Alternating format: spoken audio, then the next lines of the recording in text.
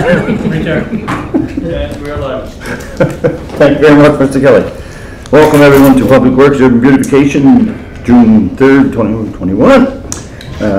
Our open session meeting and call to order. Any declarations of conflict of interest? See none. I see none. Thank you. Approval of the agenda. I believe the mayor, you had just a a couple quick, points. and this is just a follow up from Councillor Yankoff's meeting on Monday with human resources and communications. Just want to repeat that we do have a commitment to put the signage up to the entrance points at the different entrance points to the city, and hopefully we're going to do it this year. And there's also talk about replacing the signs that indicate or delineate the old city from the rest of the city. We're also looking at that signage. So that's all under one bullet point? That's just the one bullet point, because we discussed it at Councillor Yankoff's committee meeting, and I said that I repeat it here, just so we stay focused on it and get it done. Just looking for a timeline, really. And we're also adding, we requested or made a request to add to the Grafton Street, Water Street Parkway signage where it has welcome. It's the stone, or I shouldn't say stone, but it's the fixed signage right at the east side of the bridge of where we have the Charlottetown event grounds. Flags. That we would add on to that Jalazzi. What did you want to add on to it, Your Worship? Jalazzi, which is it's consistent with our own, all the other signage. And that was all approved last year. It was all approved. Yeah. Okay. And we're still talking about it. Okay. And the second bullet, sir, you did get the email from Atlantic Baptist. Yes. About the need for a pathway going from Mount Everett Road to Maple Avenue and Centennial Drive. I think his email in particular was more to say that he was happy about getting that part of the street done. He didn't really go on to say, but the lady did, right? Yeah. But again, we can discuss that if you like. Yeah. Scott did send an email this morning. Yeah. So, but we can put that on. That's it. Thank you, sir. Yep. Thank you. Okay. Approval of the agenda. Moved by Councillor Duffy, seconded by Councillor Ramsey. Adoption of the minutes. We have none to approve for this particular meeting. Business arising from previous minutes. I don't know if there's anything anyone wants to bring up there. I don't see anything. Okay, so we'll move right into reports. Mr. Adams, Enterprise Fleet Management, and Stephen Whitla. You guys are on the floor. Just on that point, Mr. Chairman, you start, as you know, Council had the presentation the other night. There seemed to be interest to move forward, we think. It was said that it comes back here first for a recommendation one way or the other. So it's here for the committee's discussion on whether or not they wish to have us enter into a contract with Enterprise and to have it under the fleet operation. And I believe it's a 10-year contract that we're aiming for the first go around. And I understand also we can leave it at any time if we wish to do so. But right now, we just want to know what's council's, the committee's desire to advise council on whether or not they wish to with the savings. And again, in the projections, you've seen the projected savings if we did, and also keep the fleet up to date and able to achieve maximum value when it is time to dispose of those vehicles. So it's here for discussion, Mr. Chair. Mr. Chair, yes. Could I just add, I didn't get that same response the other night, because there weren't a lot of questions asked. But Mr. Chair, I'd like to say that my view is to buy local, stay local, and I'm not supporting the Enterprise proposal because I feel that we have many of our dealers here in the Charlottetown area, and on, for that matter, Prince Edward Island, and I know it's going to be filtered through these dealerships, but I don't think that's the same game that we're playing right now with the dealerships here in Charlottetown or on the island, so I will not be supporting it. But just for clarity, they are going to purchase or to... no, I understand that.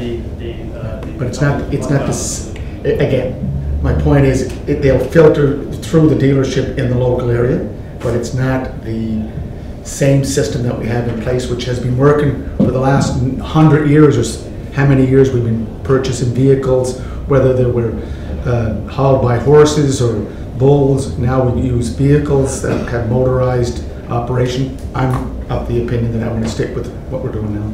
Thank you, Mr. Chair. Thank you. Mr. Tucker. Your Worship, I don't know how you can say it's working because we're spending, what were the numbers? They're fairly high.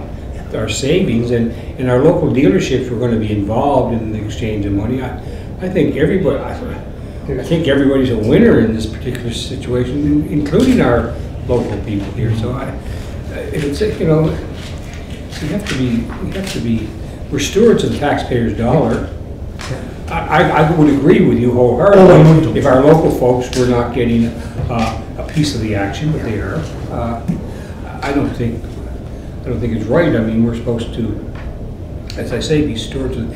So I have an article here that I gave Mr. Kelly, who's going to make copies of, basically saying buy local. It sounds good, and I'm for it too, but when it comes down to using someone else's money that's been given to us as stewards of taxpayer, I don't think we have the authority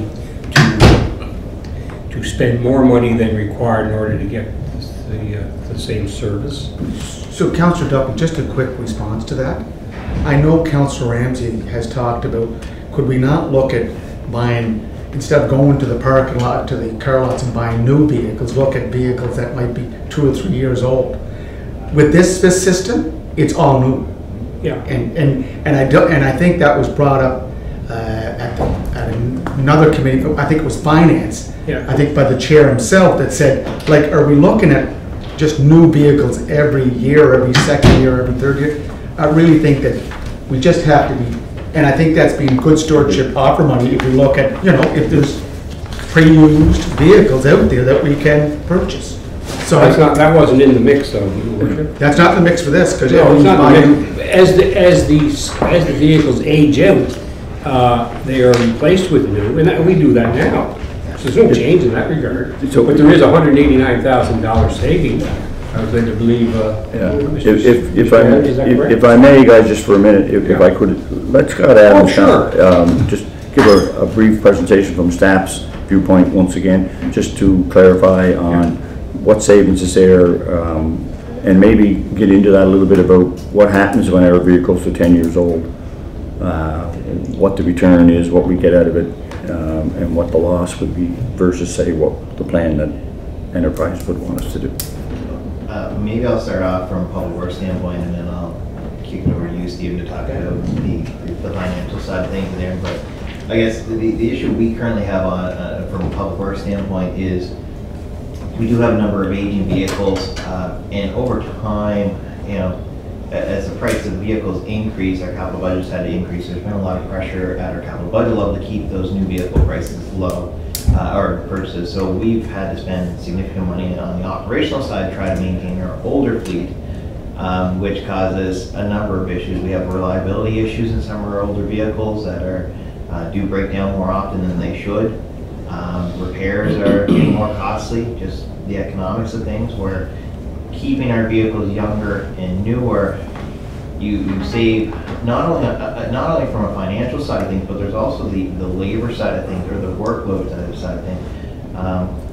Like right now, one vehicle I think went down this morning, and we had a crew out for 2 hours that were, because we just don't have the reliability in the vehicles to, you know, if it was something simple to fix, a crew could be out for a couple hours till we fix their vehicle and then get them back out on the road. And we've had vehicles break out on the road and we had to get them towed back in. So there are also those operational issues that are caused by having an aging, older fleet. Now with this enterprise system, we were in on the original presentation to staff. We had a number of questions, same as council did, and we were very impressed with what they had to say and the numbers, and we did like that this still does, there is still local involvement in it. The money does pass through the local dealership. So that was, we were happy to hear that. And you know, warranty work, everything goes right to them. So they still get they'll actually get more work because they'll be doing warranty work on these vehicles, where now half our fleet is, well over half our fleet is well out of the warranty period. So we do our own work, or it goes to other private shops. We don't typically take them to dealership because they may be a little more expensive sometimes in fleet repair, or they have a hard time, dealerships are a little busier too than a small shop down the corner. So, I see that they'll actually get more work because they will be taking care of the warranty work on all these vehicles, because that's where a lot of the cost savings are. Is we don't, as a city, don't pay for any of these breakdowns of these vehicles if they do have, they are covered under the warranty program. So that's some of the bigger costs or bigger items that we see that are going to be a benefit to both to staff and the city as well. And maybe Stephen can talk about more of the financials and the long-term savings that they're predicting for us. Okay, I think you covered most of the operational savings and more costs thereof if we continue as we are. So the biggest advantage of this is getting the equity out of the vehicles at the appropriate time. Right. That's where the biggest cost savings are coming from. Turning those vehicles over at the time where we can recoup a lot of the equity, reinvest it back into the fleet again. So the way this is structured financially, these are a month-to-month lease. They are will still be regarded as a capital expenditure on our side. We've amended the agreements to accommodate that. Originally, they were going to be outflowing through operations, which would significantly bump our operational costs Right. to include all these lease payments. We've amended the agreements to accommodate this to still keep it in capital. We're just paying essentially a monthly lease fee, the same as we're paying for the trucks we now rent on a seasonal basis. So, Steve, did you say it's a lease payment? It's capital lease. But it's a lease? Yes. It's a So lease currently, payment. when we buy them, it's a capital purchase? Yes. Okay. We finance the entire purchase up front, as things stand right now. Right. Where this, And then we go out to long-term debt to finance it. right. So there has been a change on that side in the last couple of years as well.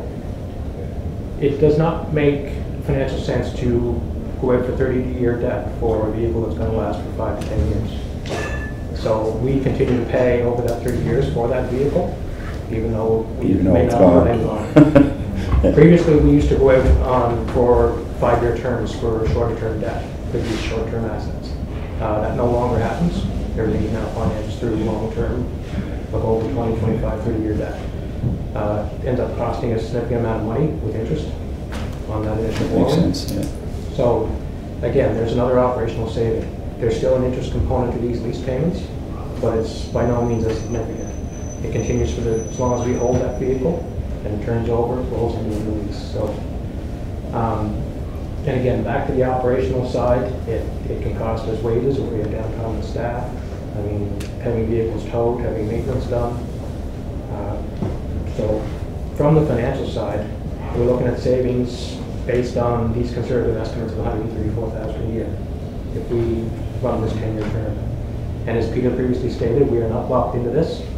We can get in for a couple of years. If things don't happen to pan out as we expect, then we can back out of the agreement. So, just interrupt for a second. So, to kind of combat what the mayor was saying, so I think if I remember correctly, I think most dealerships don't make a lot of money on their sales. It's more on the service and the maintenance side, right? So, Jim, do you see what I'm saying? Like, so the dealerships should be even happier with us, because as long, I'm like Phil, as long as our maintenance is going to be done by our dealerships here in PEI, and they're not being serviced off island.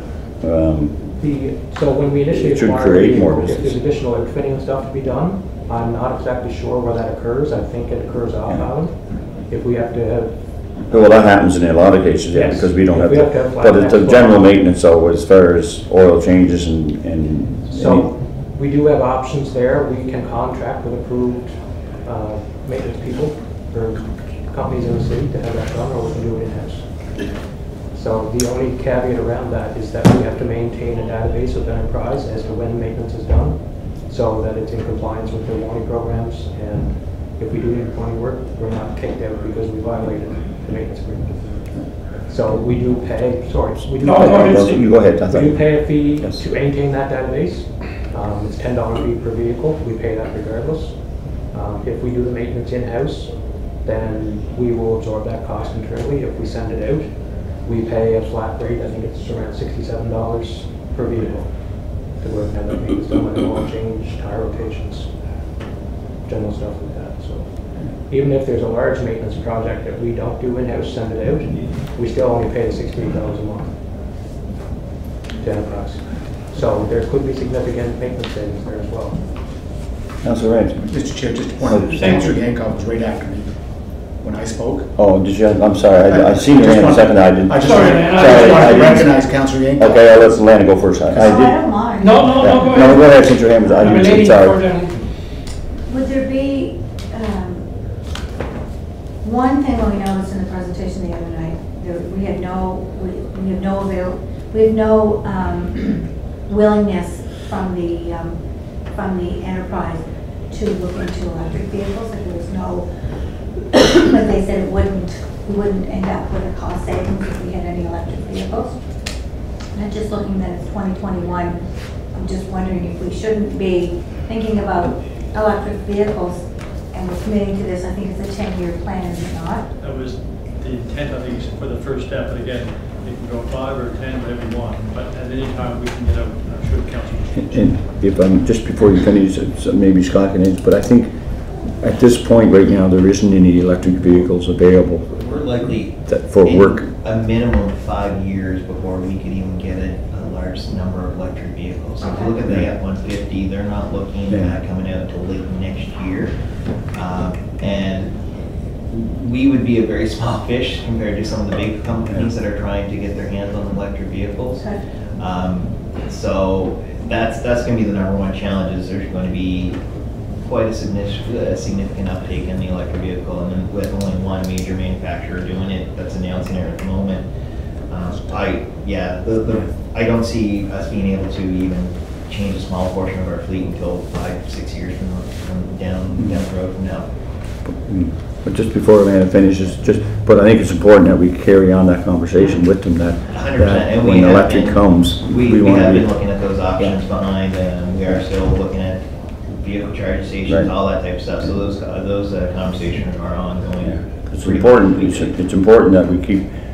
That Charlottetown made a decision to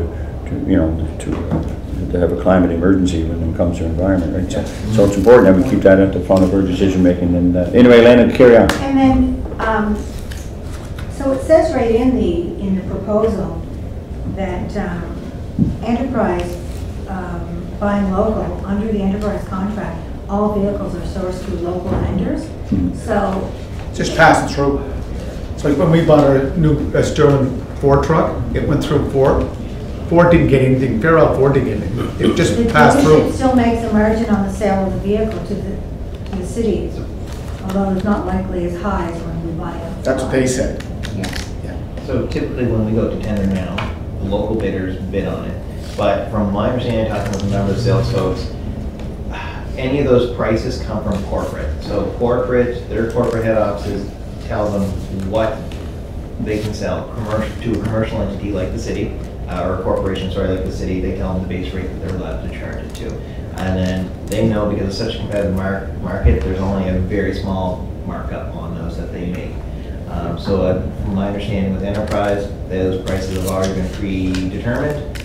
There is still that small markup that the local company gets, and for them to do all their work. You talk to the salespeople, they do not make a lot of money off selling to municipalities or government. They just don't. They look at getting the money off the warranty and the maintenance. That's where they typically make their money. Councilor Yankoff, they make it on the change orders, because some of our vehicles that we purchase, we have add-ons, we have steps. That's where they make the money, and Scott knows that. And I think that should be an important part of the conversation, because I don't know if Enterprise can make those changes where they're distributing these vehicles from. So we'll have to make those changes ourselves. So just remember, the add-ons are where they make the extra change. If you want to use that term. And would the add-ons be done locally? It all depends on what the add-on is. Right. Like you look at, say, a dump box on 1 ton, the closest dealer that does them is Moncton or Halifax. All our vehicles end up going there, because there's only so many companies that do this work. If they're putting on what we call the back rack and the light, it's usually done, the local dealership does all the wiring and such. It just depends on how the local company is set up to do this work. So, Mr. Chair, that would be a constant, regardless of Right. which way you go on the issue. Yeah, like tires and things would all be. You all have to, done yeah. locally. Snowplow gear onto a truck. Yeah. I think you can only get it done in Moncton. can't you? Yeah. Moncton, there's a few different dealers, But Moncton, that's Quebec on regardless of whether you go with Enterprise or you don't go there. That's a constant, Yeah. like, regardless Correct. of who. But Councillor Duffy, on a tender last year with Summerside and Reliable, Yeah. there was some add-ons or change orders that Reliable couldn't get to the same right. price. Yeah. And Mr. Adams knows that because a lot of our utility vehicles, whether they're water and wastewater, parks and recreation, or public works, we require specialized additions to our equipment that I don't know how Enterprise would do it, but I'm sure there's an answer. Thank you, sir. Okay. Council. No, that's good. You're good, thank you very much, Councillor Ramsey. Well done, No, I think so. Best, you're saving the best to last. yeah. Scott, can you give me approximately number, how old all his vehicles are right now? I have a two-part question here. Yeah, I know some, I know like for us, public works, I'm quite confident we have a couple 12-year-old vehicles. I know Parks and Rec does for sure. Yeah, they. Yeah. Like our average fleet is well over, you know, it's not young by any means, you know, I would say we're at least average 6 or 7 years old. No, they're seeing a lot of them on the street. Is Like it? they do. Oh, fine, okay, yeah, average 8 years, over 8 years is the Okay. average. And this is for Steve. Steve, what do we do with our old inventory? Like, The old- are we saddled with that? You've also, we go with Enterprise in the next 6 months or a year or 5 years? Do you mean disposing of the old vehicles? Yes. No, Enterprise takes them back and resells them on our behalf. Well, they sell them on Yes, our behalf. They have a second-hand market that they take the vehicle back from us, our lease ends. We just roll that money into a new vehicle. they But go you're back. talking about the vehicles we Are you- currently have, you have what happens to those, vehicles? right? Exactly, Yeah. like all our vehicles. So the current ones, I believe, the ones Do that they we start at a currently certain own- age group? The ones we currently own, we would probably have to dispose of those Oh, we have to ourselves. do it ourselves. Yeah. Okay. Which you don't get a whole lot for once you get to be that age, right? We recently disposed of some, we've Yeah. been It using. just depends on a half-ton Yeah. truck. Like I know somebody that looked at a 2015 half-ton truck, he was looking at getting it, it was $40,000. Yeah. Like, I mean, half-ton trucks you just can't get anymore. No. And just to go back to my old thing 6 years ago, is why I kept saying, why don't we buy some of these used vehicles for our public works or parks or sewer and water? Because a lot of people go on a 2-year lease, for example, and they'll trade every 2 years. Like we all know people who does that, and maybe, you know, you can get it a little cheaper, but that was an old argument that I was always shot down on. Because it's, there's not a whole lot of difference between 20 and 2022. You know, The only. some vehicles are very good shape, great shape when they're in there. Sorry. So, no, you go ahead. You No, finish you then. know. So the only concern I see there is, generally, I would think that when the dealership resells a used vehicle, there's a higher markup than there would be off a new one. So we're probably ending up paying more for a second-hand vehicle than we would to buy one outright new, given the buying power of this group. They've already done an RFP Canada-wide with the dealership, so they have set pricing. For us to be able to accomplish that based on our volume would be out of the realm of possibility in my mind. And then if you're buying second-hand vehicles, you're buying vehicles that may run a warranty within a year. Your maintenance is going to be higher, and then potential breakdowns. And we also do specific things to vehicles like rubber mats or rubber flooring, so we don't put carpet in them, things like that, where if you get a second-hand vehicle, it's a work truck, that's what we That's right. expect. That's why all the looking at it, all the yeah. vehicles in the second-hand market are typically not work trucks, they're just a family half-ton. So some of the things to deal with the suspension, things like that, they're not heavy-duty. You know, we're likely causing more, or it's more of an issue for our staff to work with them. And you're buying bells and whistles that you're really not going Correct. to use, right? Well, we should be buying bells and whistles for. No, but it's like Parks, a Recreation, used, and Public Works. no, when you know, say sure. a used truck though, Councillor Ramsey, right? Yeah. Like, unfortunately, that lease truck it's got air conditioning, or Yeah. it's got, Yeah. you know, That's tinted right. windows, and it's got stuff that we wouldn't really want, you know, so you're paying for stuff that you really wouldn't.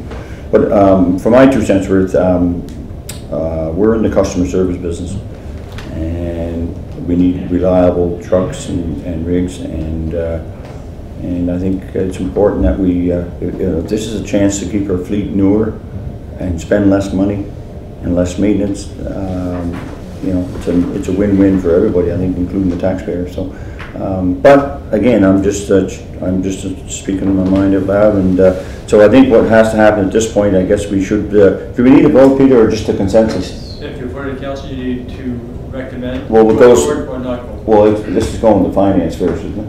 We'll Has to go- go to finance. we'll go from there next. Yeah, so we still need to do a vote. It would still be recommended to the council. Right, so we'll need a motion then, one way or the other, and a seconder, and then we'll go in, I guess. So To move to finance? to move to finance and then on to council if it chooses to I'll do move so. it. Okay, moved by Council Ramsey and to take on staff's Just one more quick recommendation. note. Discussion on the floor, read the motion. Discussion on the floor, read the motion. We do. Okay. Like, just one more tidbit too, we all know people that are in the car dealerships, people we know, Yeah. friends and all that stuff. They do, sales reps, for example, where they make their money is off their used vehicles. And Maintenance. more than their new vehicles. It's maintenance and stuff, yeah. That's Yeah. what Because they might buy it for $2,000 and sell it for $4,000 or $5,000. So, I was told that by a lot of my Yeah. dealerships. so moving forward, we have a motion on the floor to recommend staff's recommendation to move to finance and on to council. Moved by Councilor Ramsey, seconded by Councilor Duffy. We Just- do have a point of discussion. Just conclude, Mr. Mayor. Marks, guys, I know this is my second time to speak to Yep. it. So the warranty work, we know that whether it's sold at the local dealership or it's sold through enterprise, that's where it goes back to. It goes back to the local. Yeah. That's a given. The $183,000 saving, I think that's spread over 10 years That's per year. per year. No, that's per year, yeah. And we have in our last budget, we're hiring more staff. We're building a new public works garage. We're planning to do a lot more work in-house, correct? With more mechanics. So, we're hiring more, but we're gonna reduce our work because we're purchasing new vehicles with warranty that would be sent to the dealership, not to our own mechanics. So I just see a sort of opposite contrast there. And I look at when Steve says about the capital lease, that we pay this over 30 years. But I think if you look at our capital debt, I think where are we at 82 million, Steve? We above that? Probably 90. It's around there, yes. So if we take the percentage of our vehicles in that capital budget, it probably would be like 1%. If that. If that. So again, don't look at the significance of this long-term debt that we have to pay. No. Because No. we're purchasing vehicles. Because the big debt is in the big projects, okay? Yes. That's when you build onto the wastewater treatment plant, or you build a new facility like the Simmons Affluent. That's where the big debt is. And it's just good, it's good to keep that in mind. So I have difficulty with it, and I know Councillor Duffy and I disagree with it. I enjoy the discussions that we have. There's no personal vendetta or anything about it. I'm voting against it because I'm a person of stay local, buy local. Right. Thank you, Mr. Chair. Good, thank you. So if I may just chime in a bit on that. So the contrast part you spoke about, Mr. Mayor, warranty work is warranty work, whether we have a garage and a shop to do it in or not. I mean, the warranty work's still got to go to one of the dealerships, right? But I don't think when we decide to put extra work into public works to do more work, I don't think it's necessarily on the half-ton trucks as much as it is All vehicles. plows and spring brakes on the wing of a plow. We got to wait 3 days to get it done. No, now we can do it right away. So I think that was. I mean, you can correct me if I'm wrong, but in snow plow work and this type of thing in the winter months. It's very frustrating. You're getting calls from residents and you find out, well, why were they using a payloader instead of a plow? Well, it broke down, blah, blah, blah, and we know it's in a grade somewhere in Geraldine. So this is where, just to kind of, just to clear the air for me. It's for a large fleet or very specific fleet. Yeah, but anyway, so we have a motion on, sorry, Len, did see you again. She's so quiet there. Yeah, that's what it is. Yeah. It's like the queen. Little worldly. I know that when the enterprise gave their presentation the other night, they had some municipalities that they had put up as examples, but I didn't see any from Atlantic Canada. Do we know if are there any other Atlantic Canadian maritime municipalities that have signed on to this fleet management system? Good question. Something I can't answer right off the top of my head. I'd have to reach out to them. I know because they're running through Sourcewell, which is a volume group out of Ontario, I would assume that's where they started investigating this market, would be in the Ontario section with government entities. I don't know how long they've been reaching out to areas in the provinces. It's something I could understand. Yeah, I'd be curious. I don't know if I'm comfortable to vote on it until I knew if there was any other, you know, if there's some best practice out there of other maritime municipalities and whether it truly ended up being a success rate. I mean, overall, the concept seems quite, you know, advantageous for the city, but I'm still just a little bit hesitant unless somebody can shed some light on the any other municipalities that we could. A lot of the other larger municipalities, they do it internally. They have been doing it internally. I don't know if Enterprise has reached out to them and do it. But they're also set up much differently than we are. How, like Moncton, for instance, I always use the example, they act like a running car agency. So they have a fleet division. Each department pays so much per month to rent or lease the vehicle, and their fleet department does the maintenance on it. So they have an extremely large fleet department with a large parts stores. They have invested heavily, and it's a significant cost. They just I think they just built a new depot not that many years ago now, but they have a lot of staff looking after this. Where right now, for our side, we only have one fleet superintendent really, who is trying to take the bulk of it, and 2 mechanics. Where you look at these other places, they have 7, 8, 9, 10 mechanics, and then a whole team of fleet managers and supervisors working behind them to monitor it, put in these presentations, you know, watching when these vehicles should be released, all that stuff. Where this essentially opens up a team to us to improve our fleet and our fleet operations. So that's kind of where a lot of them have. They spend yearly on some of these costs.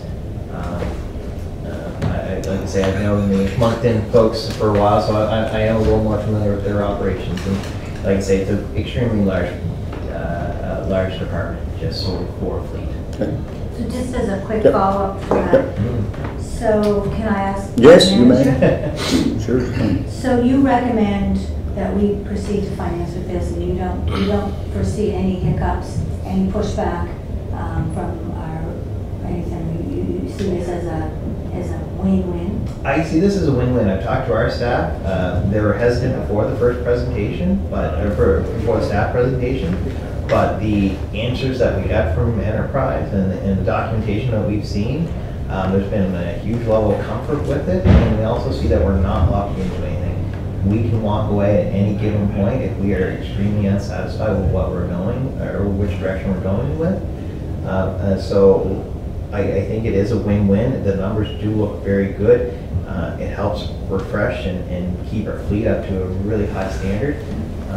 And like I say, our staff that look after fleet now, they're extremely busy just with fleet, but they also have other areas of work that they're responsible for. This would help take a bit of the burden off them to focus on our large fleet, which operationally our large fleet is, you know, if we can't plow the roads in the winter, who's getting the calls? Everybody is in this room.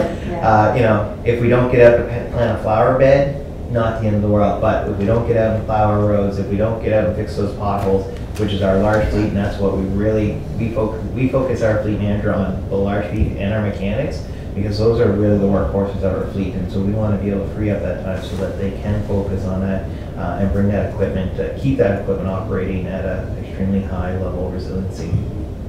Thank you. All right, well, with that information, I will support it to send it along to finance, but would you still grab that information when you have a minute of any other maritime municipalities that might be going this route? Yeah, it'd be good to know.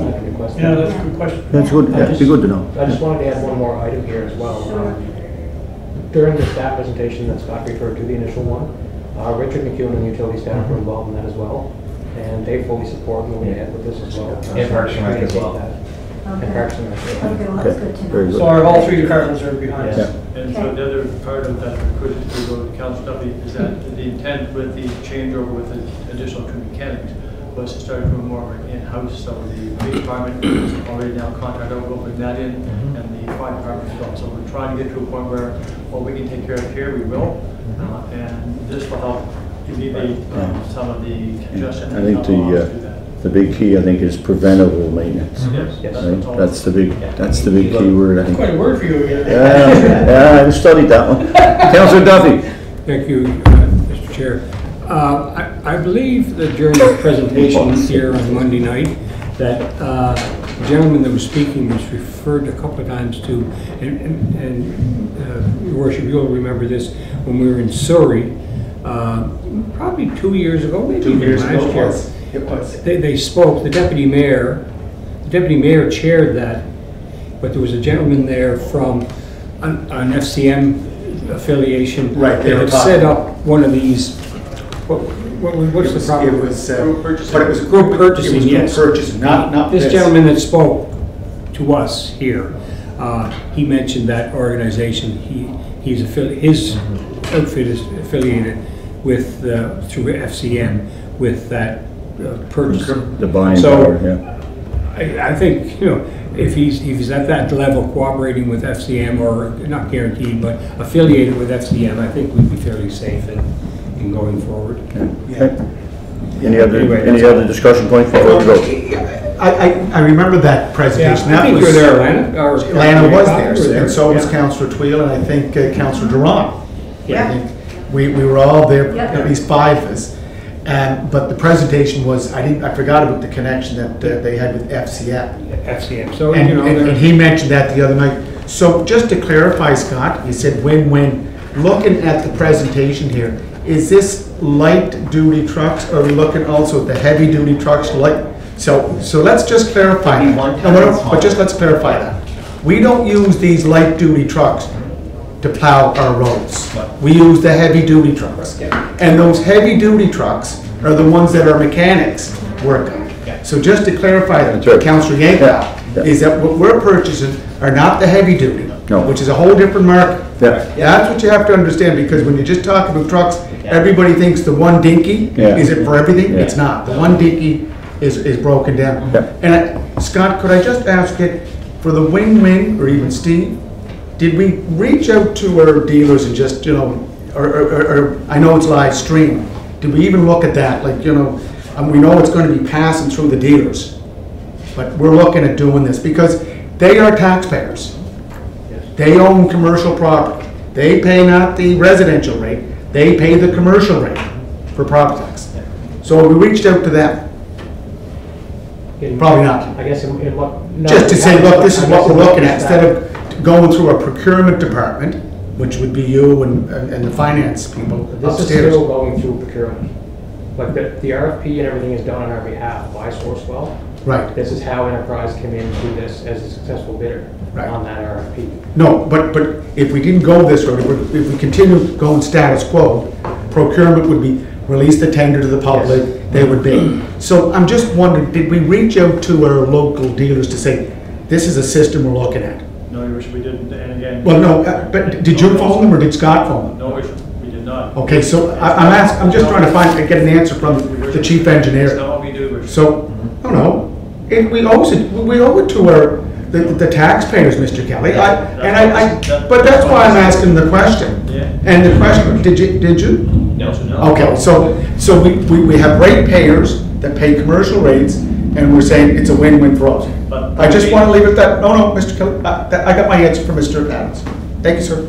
Good, thank you. But they're getting this, Your Worship, they'll be part of this process, Your Worship. There'll be, just like we do with our heavy-duty trucks. When we bought our Sterling, it was purchased in Burlington, Ontario. It came through Fairwell Ford. They probably got a storage fee. So I know a little bit about the heavy-duty side of it. Well, Thank you, sir. I'm pretty sure, Ramsey's ready for the question? yeah, we're ready for the Question's question. called. Question is Oh. called. Okay. All those in favor of passing the enterprise fleet management proposal on to finance and council, put your hand up. At the same time. Those not in favor? Please have that recorded. The mayor is not in favor. Thank you. 3-1. So, Chair, You didn't vote. in as much as it took No, I 45 don't minutes for think this article, I have to be at Well, yes, it Sherwood School at 20 to 3. We're going to make it. yeah, we're gonna move And then you on. have to be at West Kent next Is this week your for day, a prosecutor. Leslie? Well, I multiplied 45 by 4. Yeah. I'm not going to make it at And 23. These are good discussions. I do have I didn't say it was another job. wrong discussion. This is the length I of do have another job. This is the first time we Mr. discussed Chair, I this. do have to make a comment. Okay, let's go. Okay, move on. How long you been with your other job, not counting today? Yeah, I'm hiding my elbow at the moment. Great George Street, patio encroachment application. Just for 1 second. Oh, sorry. The question that I have proposed, that I get a response to about other participants in the Can you- agenda, would you like me to respond to everyone here Uh, in emails? Yes, please. On the committee So list. you're aware before I Yes. respond here? Yeah, Yes. yes, that'd be great. Thanks, Thank you very Steve. much for doing that. Thank you, Steve. All right. Appreciate You it. guys too. Good, thanks for coming. And no matter what Scott says, you're a good guy. No matter what grade we're wearing. Thanks. I'm going to say that, is there any? Didn't bother me. Okay, let's go. So this is kind of a bit of a unique one. Typically these wouldn't be coming to committee, but I wanted to bring everyone up to speed on this item. So typical patios in downtown corporate restaurants end up in the parking spaces, but this is a bit of a unique area on Great George, as there's a large grass area in front of this is the museum, so that's the Province House, and this is the last building. I think there's an art museum here, or It's called the gallery. yes, the gallery, thank you. Yeah, so there is a cafe and bake shop in it now, and they are asking for permission from Public Works, because this is public right away, and we administer that, to put a raised, or I guess a wooden patio out here on this grass area, out in front of their building. It wouldn't impact, so we would unfortunately have to relocate the bench, but that's not too difficult at all. The light would stay where it is, they would just work around it, and they would also build around trees. So we've spoken to Todd down at planning, and there's no issues with the 500 lots or any of those bylaws. We spoke to Jessica over in Environment about trees, and they spoke to the owners and very happy with how they're proposing to work around the trees. So next is Public Works to make the final decision on if we will permit them or not. Because it's a bit unique spot, and it's got a lot of historical nature around this area, my recommendation is we propose permitting them to do it for a 1-year term, to review it and see how the public perceive it, how it works with the area, if we have a lot of questions or comments about it. And then review it next year to see if we would permit them year after year to reinstall the patio. So just a clarification for Mr. Chair, how long are they putting it down for before they take it back up again? So it would be the same as the downtown street patio bylaw, the ones that are in the park space. October, we come back up again? Yes, correct. They would come up and they would have to reinstate anything, any damage, and make sure it's safe for pedestrians and our sidewalk, or snow removal equipment. So the grass area that may suffer damage? It may suffer damage, yes, and they would be responsible for repair or replacement. Or, if we decide next year to allow them to continue to do this, we may look at working with them, and maybe it becomes a paver stone area instead of a raised platform or something of that nature. Again, this is a bit of a unique situation because of the historical nature of this area, and so I didn't want to give them full approval just to go and put it in there. I wanted to bring it to committee and It's just the one patio they're looking at, Scott, is it? one patio, correct, in front of it. It impacts, so it's... Where those 2 circles are here in the diagram there. Yes, yeah, those are the 2 trees, I believe. Yeah, so those 2 circles are the 2 trees, and I believe it's this tree here and that tree there are the ones that are impacted. Oh, no, sorry, it's next 2 trees. This tree and this tree are the 2 trees that Is are it going right impacted. to the curb, Scott? Goes right to the curb, but it does not impact parking, so parking will still be permitted on the road. So somebody can open the curb door without Yep. hitting it. And that's one thing we will work with them. They will have to set it back a bit from the curb line just to make sure doors can open and exit vehicles. So it's going in between the 2 trees? It's going around the 2 trees. So they will be building their deck so that it circles around the trees. So the trees will be kind of part of the installment, Yeah. Right. which would be quite nice. It gives a nice shade down there. So I think it would look quite quite beautiful. It keeps going further up to the bench as well? It goes up to, so it impacts this bench here. Okay. We have to relocate that one. Sure. And it goes just beyond this tree here, this Okay. second tree here, sorry, Okay. is where it goes. So it's a good sized little patio. It is quite a sized patio. On, All right. I was Yeah. standing Don't in mind that me. area, I think it will look We won't mind just you. lovely. I think Yeah, it could look quite nice, it's, yeah. Yeah, I mean, I think it's lovely.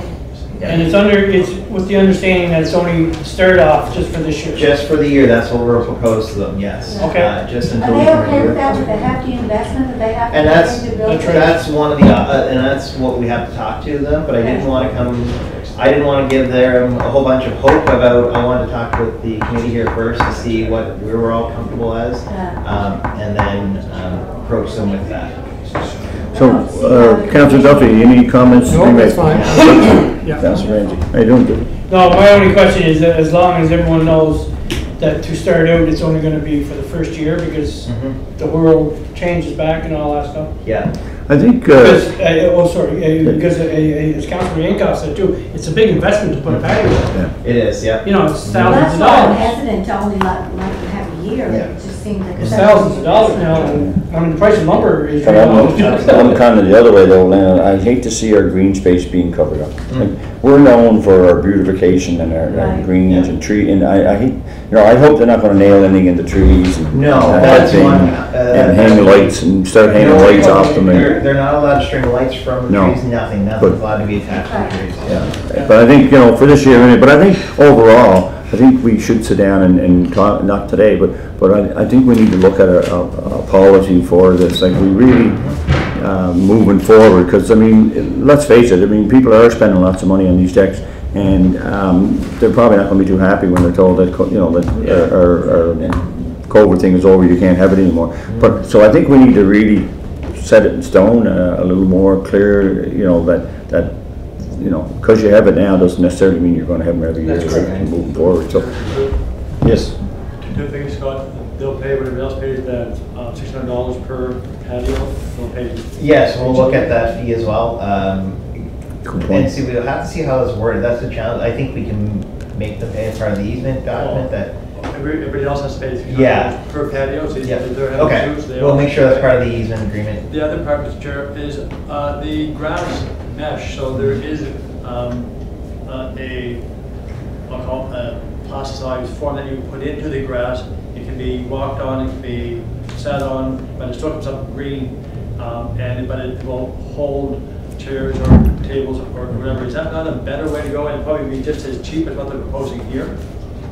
Have they explored that option? I don't know, I don't even know, I know what product you're seeing, and I don't know, or you're talking about, I don't even know if anyone's ever used it over here. Because Anyway. I know Councilor Yankoff brings up a good point that if they're going to build it for 1 year, and at least with the other side, it will continue to allow grass to grow up and also be able to be used. It's their money, but it's an expensive Yeah. permit for 1 year. Very expensive, yeah. So the other thing, they're paying the $600 fee similar to the other patios, but the difference with the other patios is, are they gonna have to do an additional encroachment order as well? No.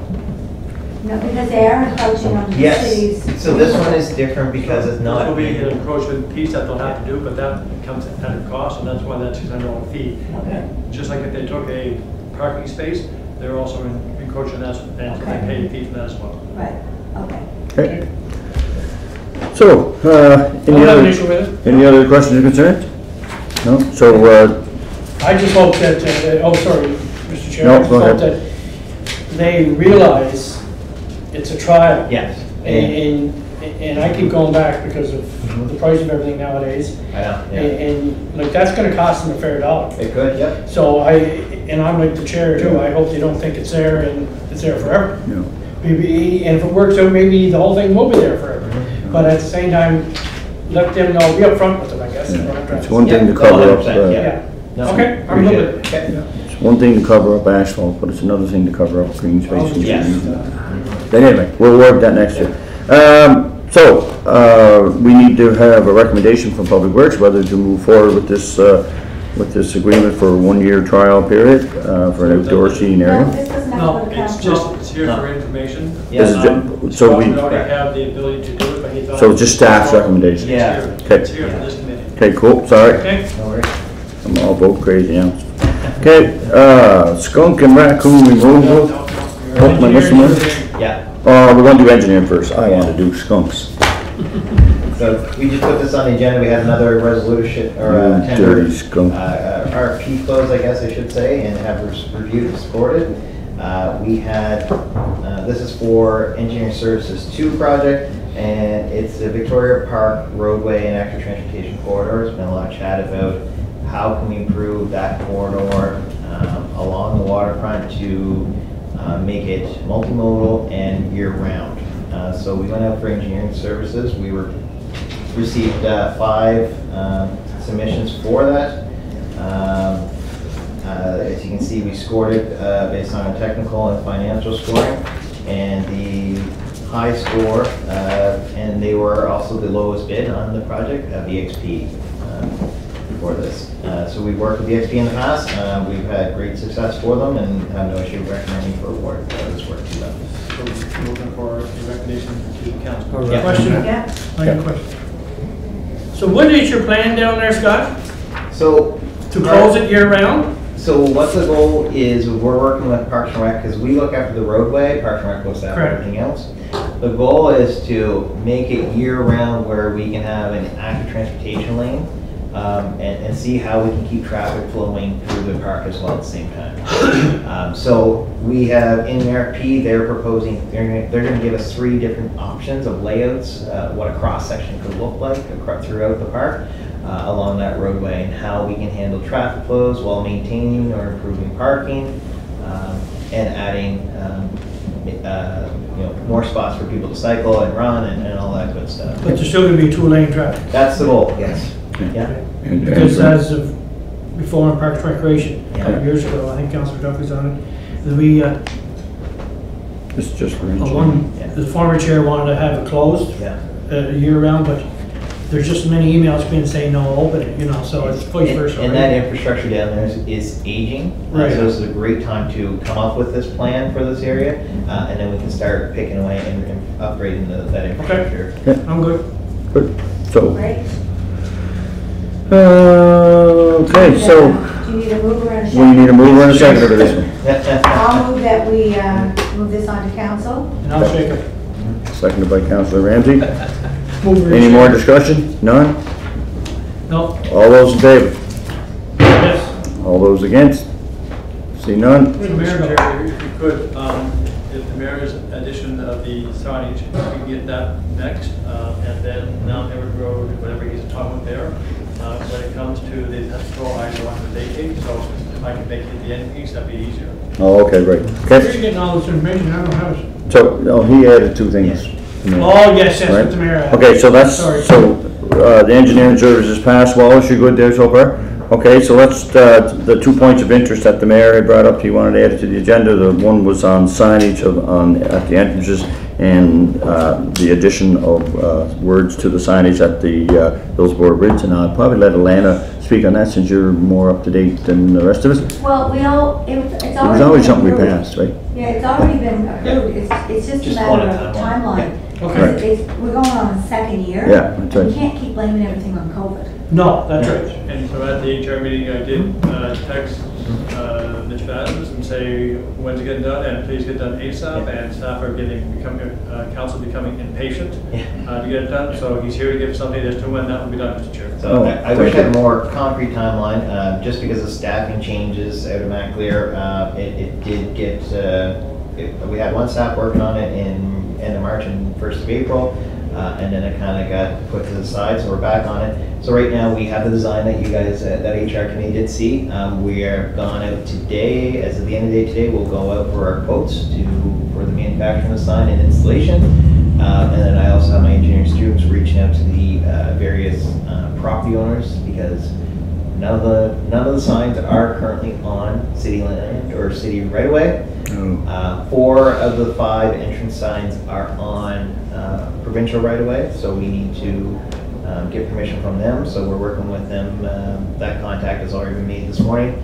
And then the remaining one is the Upton Farmland, so we need to work with them to update our sign as well. So that's the next big step. The Province one, 4 to 5, I don't see any issues at. It's just mostly going to be paperwork. The Upton Farms may be a little challenging, but we'll work through that. So the End of June? You say July 1st?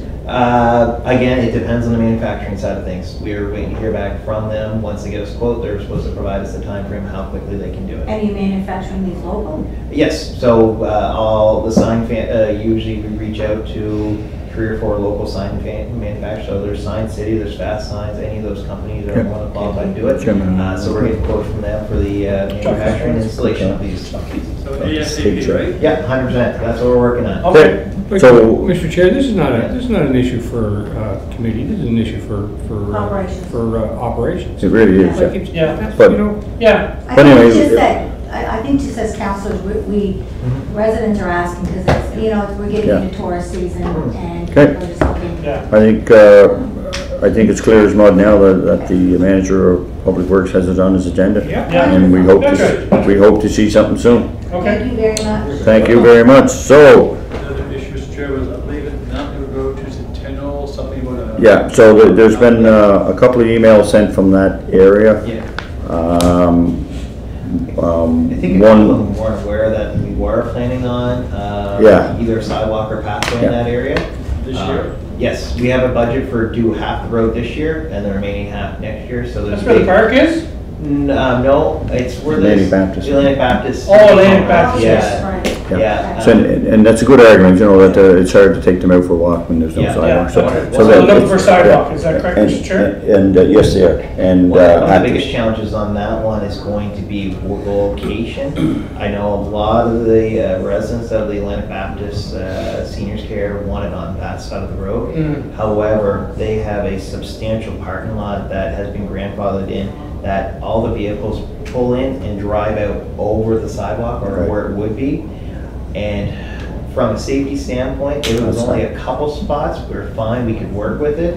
But I think they counted as like something like 20 or 30 Yeah, spots. there's a long stretch. There's a long stretch, and my concern, especially with mobility issues, to have people out there on the sidewalk and interacting with that many vehicles is a bit of concern. So- So we're likely looking at putting it on the north side, the opposite side of the home. So could we? But we will have a crosswalk. And across, Yes. like, yeah, some type of alert system Yeah. there, because they're a little slower getting across, right? Yeah, so we're planning on a crosswalk Yeah. for that area Yeah. as well. Very and good. Proper signage.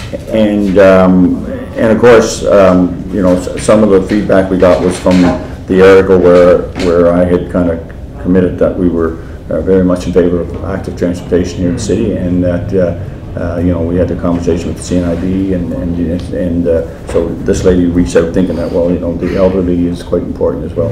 So Scott did answer her today, saying that, you know, it's in the works. We can't do everything all at once, but we plan on doing so much this year and so much moving forward. So That's operational also. yeah, and that's operational. But the mayor just wanted it brought up, so it's been brought up and answered, and that's it. Okay. So, pest control services, Mr. Kelly, you are going to excuse yourself due to somewhat of a conflict. Thank you. So, the award of the skunk and raccoon removal services. Scott, I'll probably just pass this right over to you. I will say, just from a council perspective, we've been hearing there's been a fair amount of calls, and I've been directed to, which you were aware, to try and come up with a quick fix here right away, before we deal with the whole bigger issue. So, it's all yours.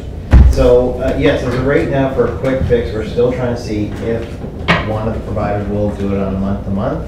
Still not getting any response at the moment, so that's another phone call this afternoon. So are we just asking to do it for 1 month, or can we, if we can get a commitment for 2 or 3 months or for the rest of the summer, is that something we're willing to look at? I don't think so. We went through the tendering process Right. here. We have a tender. We're Right. looking really bad on this. Yeah. This is a $10,000 a year contract. Right. And we've been horsing around with it since February? Yeah. This doesn't make. No, I agree with you 100%. So why are we dancing around? Why don't we just award the tender? I think the frustration lay around the inconsistencies in the meeting when it was found that the company that was awarded it is not local, and with COVID, they only have one person Right. at one So- small satellite station that fellow works Right. for his home. So, So therefore, I don't know how them, right. they could handle that skunk removal Right. contract So- this year. So what my quest here today is I think council hasn't discussed that yet, right? So, Oh, okay. right, we moved it, remember, we were going to discuss it the other night. So I think we need to let that happen. That's Monday night. But our concern today is how are we going to get the 200 phone calls looked after? So we definitely have not had that many. It Oh. might be 20, but it has definitely Okay. not been 200. It may have been, of the 20, one or two of them calling quite a few times. There Right. have been a few of those, and mostly upset that it hasn't been awarded. We can't understand that, and so we try to tell them, but, so it has, from my understanding, I will double check with Marina, and Wallace I think can vouch, I don't think it's been anywhere near 200 calls. No, but, you know, So, right. Mr. Chair, I'm with Yeah. the 20 that can't understand why it hasn't been awarded. I mean, this is foolishness. I understand what Councilor Leonikov is saying, but that's not our responsibility. No. Our responsibility is to award the tender. How many people they have here to provide the service is of no concern of ours. Well, it's As long as the service is being provided as per the contract, that's what the Yeah. contract is for. Right.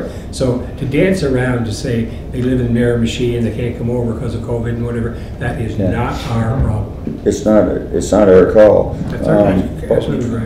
If you find out that they cannot do the job, then Right. Then you can take action. Am I correct with that part? that's correct. With that statement? We can cancel the contract. It's the same with Yeah. paving crew or same So I with think, Parks and Recreation. We should have done that when the tender was open. yeah, so Because they're unfortunately, getting to the point where they're looking at opening the bridge in another Right. few months, so at not our that concern time, anyway. then Right. that's even out of the question. Right. For another class. Yeah. so again, no, just to get back, Yeah. I understand that some of the other departments are having issues with this. It's not a public works issue as such. But for me, being a counselor and the rest of us representing constituents, there's a concern out there that this process isn't being followed.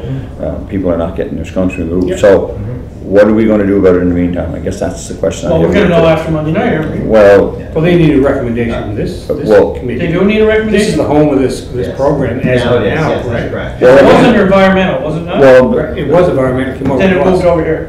That's well, right, yeah. right, but it only came over to us because there was an issue. It's not going back. We're quite willing to say, we'll work with whatever the tender process or whatever happened and move forward from there.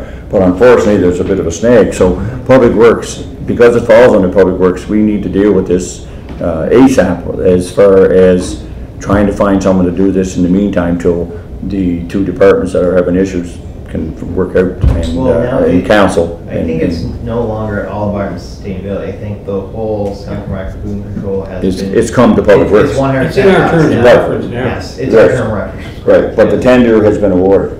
The tender has not been awarded. That's our problem. The only, we've awarded a portion of the work, and that Right. is for the buildings. We've awarded that already, under Public Works. So it used to be a joint tender between two departments, Public Works and Environment Sustainability. But now that the raccoon and skunk trapping has come to Public Works, it's solely a Public Works And tender. I understand that it's back here, it's under Public Works, but it was under environmental, am I correct? That's right. And what was their, was their recommendation not to go with? No, their recommendation was to go with rent to kill. Correct. Right, All so, of a sudden, it went off the rails after that. No, it Yeah. didn't. It didn't go off the rail, it never moved. That's the problem, it still never moved. Oh, That's the recommendation that Environment and Sustainability came forward with, and Finance had a problem with it. To my way of thinking, and I don't even know. yeah, but you and I are on finance. I know, we're on finance, but it's not I didn't see an finance's issue with it. responsibility to start taking the operational aspect of the tender, of any tender. Their responsibility is in the monitoring to make sure there's a budget allocation for this service, there's money in the budget, and there's enough money to pay the forecasted amounts over the term of the contract. We're not, yourself and myself and Councillor Rivard and Councillor and His Worship and Councillor Cody, we're not supposed to be experts on No. who's the best on killing skunks or capturing skunks or whatever. It's an administrative function of finance. It's an operational function of the standing committee that headed, which was Environment and Sustainability, and now who has it, which is this committee, Public Works. So I don't see what the big deal is. No, because through finance. Yeah. Okay, Finance so is supposed to say, it- is the money there? Is that what this money is? Like, I can see an issue with it Yes. back in the day. Move on.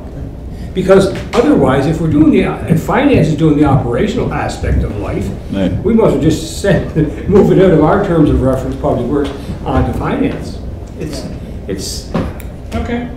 Well, It's kind of, we wait, so we have to wait till Monday night then? Is that what we're well, saying? you should have a recommendation from this council of what your thinking is, because if you don't, they're going to say, send it back. Where's the recommendation from Public Works? And we're going to have to say, we don't The have other one. option that I was looking into in a lot of other municipalities, and their new best practice, is that it's not a service that they offer automatically anymore.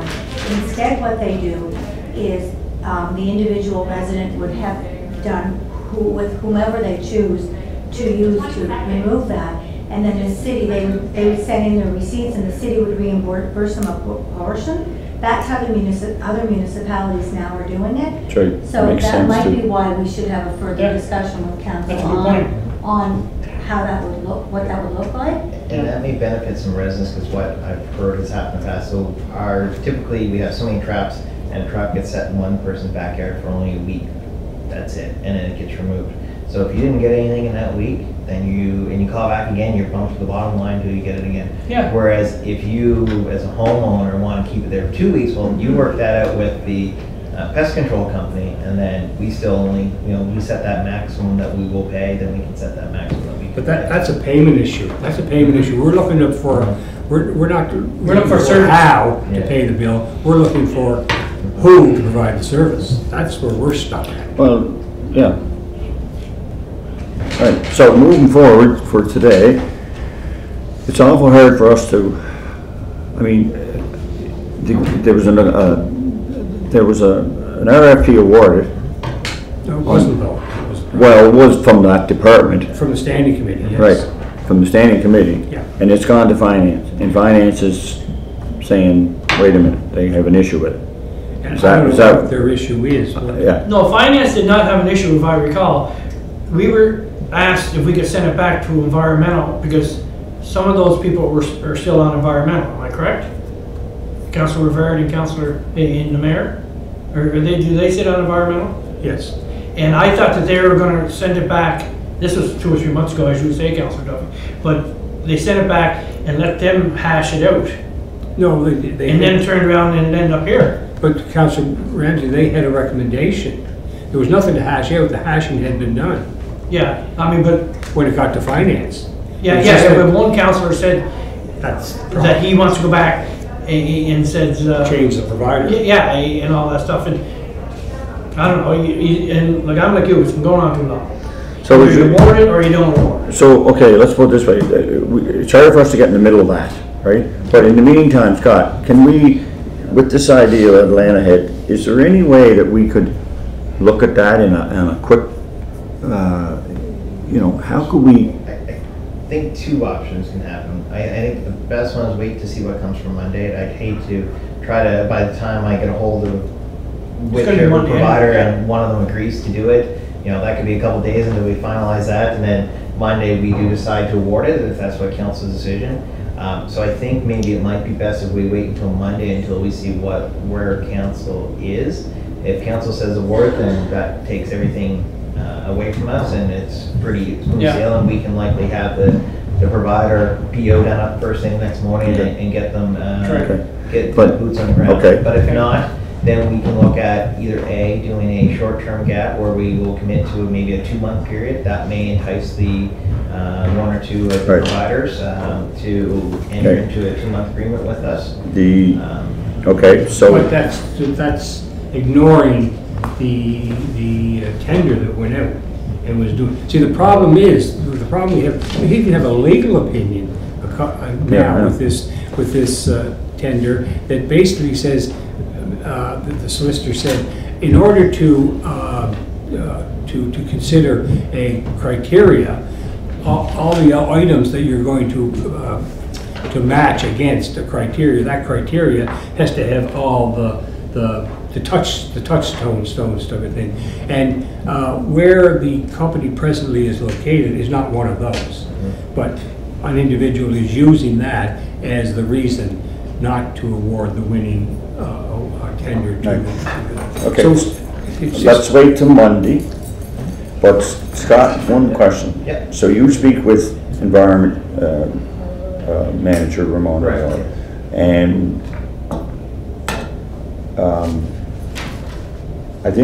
I guess I'm trying to find the words. So Public Works, if you're okay with this, will recommend that we follow the process that's already been Correct. put in place. Is that the fair? That's assumption, fair, right? yeah.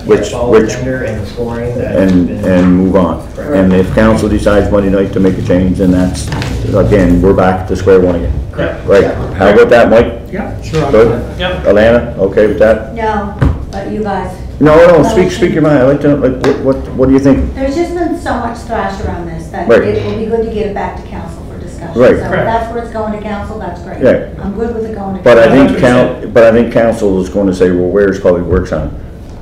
Right. And I'm just They send saying, it back. we want to follow a process. Whatever's taken place so far is good with us, which includes council talking about it on Monday night. Right, because I don't think the proper process was followed. You don't think, I okay, don't think proper process was Okay. followed. I think that questions were asked and questions were answered Okay. based on assumptions, and later found out that those assumptions were right. incorrect. And it's important that Ramona comes on That's right. Monday night, right? So Yeah. that, because I mean, it's kind of hard for us to get in the middle of this one. It's, Yeah. it's another committee's already been awarding And contracts, also or trying to the award thing them. that concerned me is that questions were asked and answered to later find out that the questions were answered incorrectly. Okay. So that, to me, could easily have merged or changed the way that that committee supported. Supported that, yeah. Okay, no, I see what you're saying. Yeah. Yep.